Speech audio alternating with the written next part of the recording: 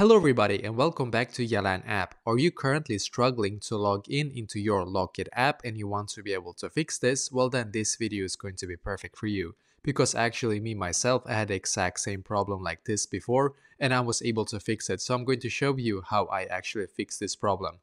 So firstly what I did is that I closed my Locket app and instead I went into the settings app on my phone. So as you can see, I'm currently on my settings app right here, which is great. So now what you're going to do on your settings app is to just simply scroll down in here and then you're going to click where it says general. So just simply click on general because then it should now take you to this page.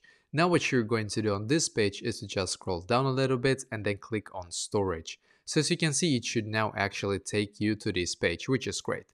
So now on this page, what you're going to do is to just swipe up like this, as you can see, until you can see the search bar up top. So click on the search bar and just simply search for Locket in here until you can see the app and just click on it and then click on upload app. Once again, click on upload app in here and just wait and click on the blue button here once again. Because now actually what will happen is that your Locket app will automatically update to its latest version, which you need to be able to get to try to fix this issue. So I did this myself. I waited about 1 minute until it was all done.